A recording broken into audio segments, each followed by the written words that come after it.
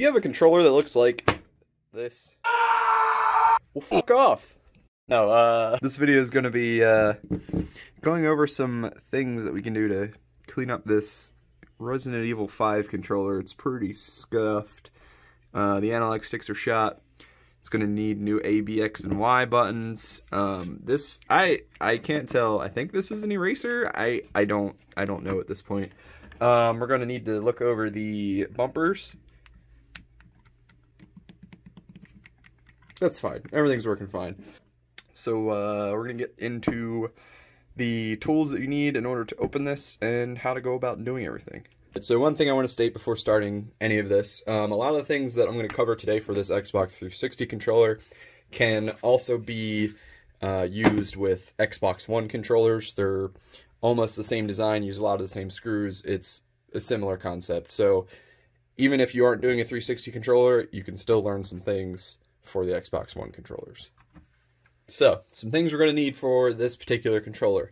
I'm going to need analog sticks, 1, 2, they're both shot. I'm going to need A, B, X, and Y buttons, which I will grab from a parts controller that I have. And I'm going to need a Torx T8 screwdriver. I forgot to mention this earlier. One thing I would invest in with the T8 is look for, especially on eBay, they have them really cheap, T8 security. The security bits actually, I don't believe it's going to focus at all. The security bits actually have a hole because the newer run of controllers actually added a little peg in the middle of the screws. But with that hole, it drops right in and it's fine and it comes right out. So there is, what is it, 2, 4, 6, 7, oh, okay, batteries, 7 screws. One of which is, if you haven't already opened your controller, it is hidden behind this label here. You can do what the person who used to own this controller did and just go right through. You can be a little bit fancy with it and take a hot air station and just kind of heat it up enough to peel it back and then put it back on. You can use some sort of cleaner. I mean, it's all down to preference at that point. I'm just going to leave this controller as is because this is going to be my console, my controller, so I'm not selling this. So, you know, it'll be all right.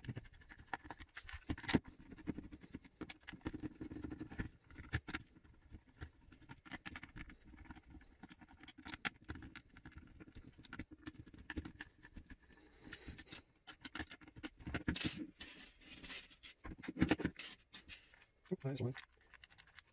All right. So that'll just pull off. You have your rear piece. You can set that aside for now. I am going to clean these later, so no issues. The thing you want to be careful with are the rumble motors. There is a little JST, I think it is, connector where you can just pull them out if you want. I'm going to leave them in because I'm just going to kind of keep it all together. And if you wanted to, you know, just completely get rid of the rumble in general for this controller, you can just leave them out. It works fine without them. I have 2 controllers that I've done that too. Reduces the weight and takes out the rumble, so you'll never have to worry about it again. But again, it's all preference. So let's get those. I don't think there are any screws holding the actual PCB down.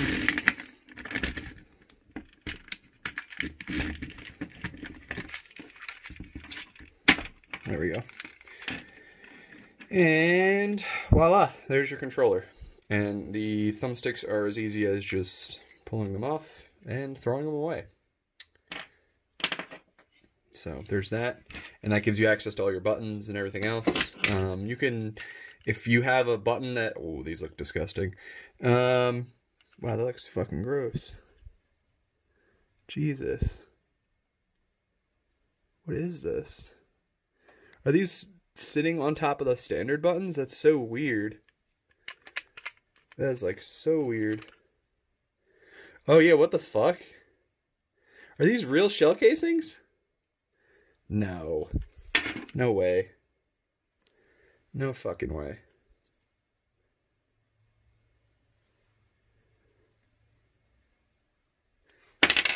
Really?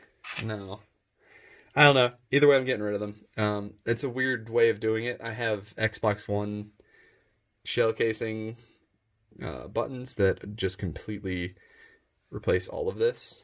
But I feel like these are kind of custom, which is cool, but again, I'm not keeping them. Those are going in the trash. I'm going to pull the actual ABXYs from my parts controller, and we'll go from there. And the other thing that I will be replacing is this Xbox button. The earlier runs had the brushed look to them, whereas the older run controllers have a reflective surface. I like the reflective surface, so I'm going to be replacing this with a newer one. Alright, so I went ahead and got all the parts that I wanted out of the part controller. ABXY, actually, you know, properly set up. The Xbox button.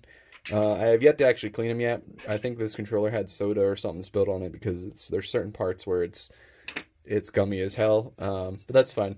The thing I wanted to focus on now was the left and right bumpers. This piece is actually two pieces. Let me see if I can get it apart properly. There we go. So that's actually two pieces, so that makes it a hell of a lot easier. I drop this out, set this piece aside, and then same thing with this one.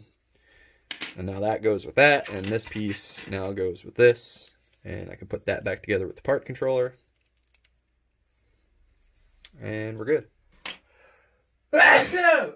So now, these two pieces can go back together if I set them up correctly. And they just kind of lock into place, like so. Bada bing, bada boom, you're done. Forget about it. It's good. It's a brand new controller now. So, that's there. I'm actually going to go ahead and wash up these parts. I did pull, let me see. I'm debating on whether or not I want to use the rubber pieces from the parts controller, which are, this is Dpad, this is your ABXY center, start and select, because they're pretty much identical and they both feel fine. The Y button's kind of iffy. These definitely feel better.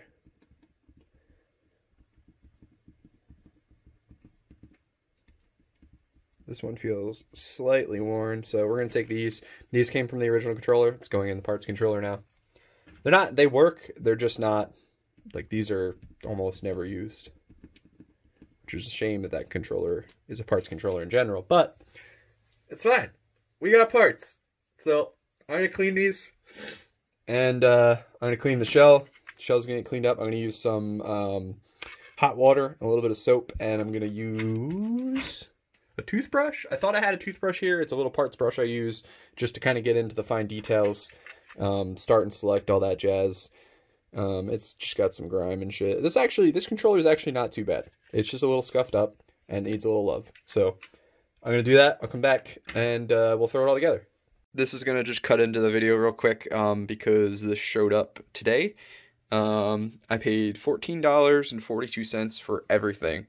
Power cable, AV cables, controller, console. The downside is it's a Xenon. It was sold as red ring. It boots, right? That's good. It starts, you know, no red ring. No red ring at all, you know. No green rings either, but yeah, no red rings. So that's cool. Should be fine.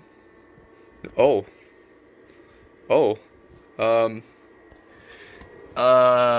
Boys?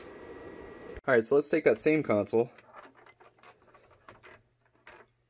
It's fucking hard drive. Let's take that same console, right? Take the hard drive off. Set that aside. Go ahead. Power it back up.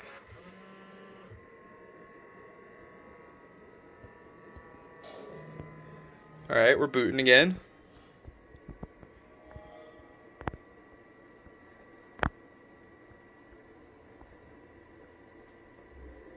Hey, we got the dashboard. So, $14.42 for a red-ringed Xbox, when in reality, it's a Xenon, it works fine, and it just has a dead hard drive. Anyway, back to the controller video. That's it.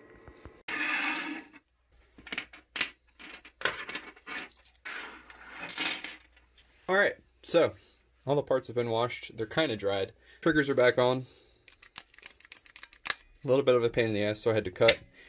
We're gonna put the D-pad back in place, and that is, let me see, this piece goes in here, and then this clips back in. I didn't show this on the teardown, only because I was originally gonna just wash it as one piece, but I noticed it was really, really freaking bad.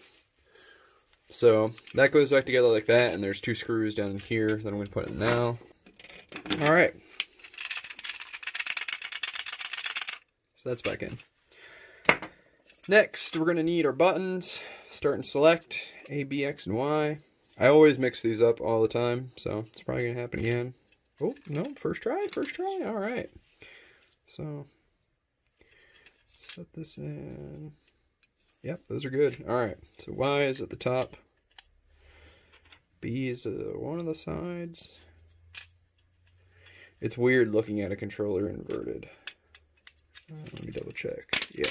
Oh! So let's go back. We need X, A, and it's nice because once we get this down, we can center button. Duh. Once we get this down, we can actually put the little rubber thingies, the actual button pads over top. And like I said, I'm going to use this one instead of the brushed one. I like the brushed, but if I have a controller open, I'm going to replace it. And those go there. That goes here. And yeah, look at that, boy. That looks good. Looks really good. I mean, it's not perfect, but it's definitely better than what it was. We're going to set that down.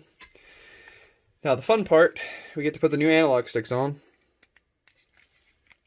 Oh, they feel so good. Compared to those shitty ones, this controller's going to be mint.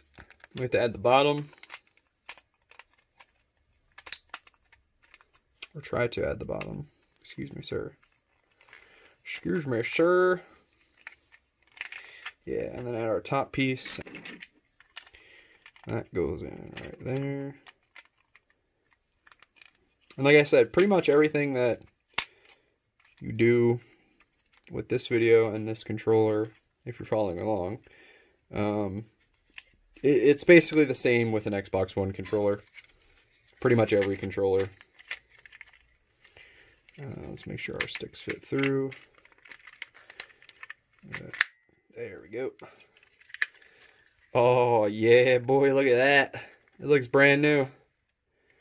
That looks fucking good. Like I said earlier, it's optional. If you want to put the motors back in, you can. If not, it doesn't make a difference other than weight and actual, vibration. It's not like the controller isn't going to work. It'll work fine without them. It all comes down to preference. I am going to put them back in. Just because a long time ago, I used to leave the weights out, back when I was really big into playing COD and stuff on Xbox, but nowadays I just kind of collect this stuff. So let's see, is the connector gonna fight me or nah? Oh, there we go. And then that just sits in right there, just with a little bit of pressure.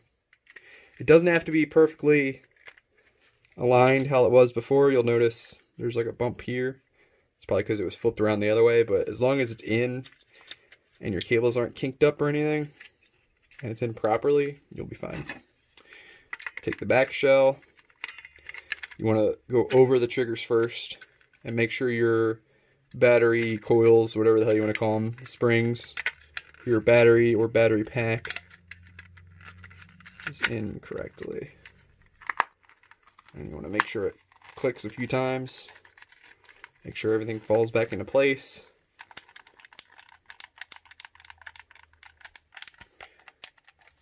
See, that bumper still feels weird.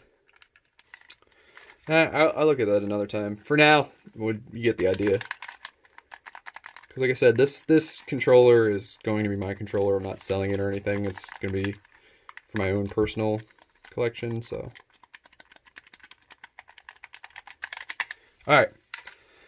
Let's get our screws back in, and we're just about done. Let's see. Backwards across the thread.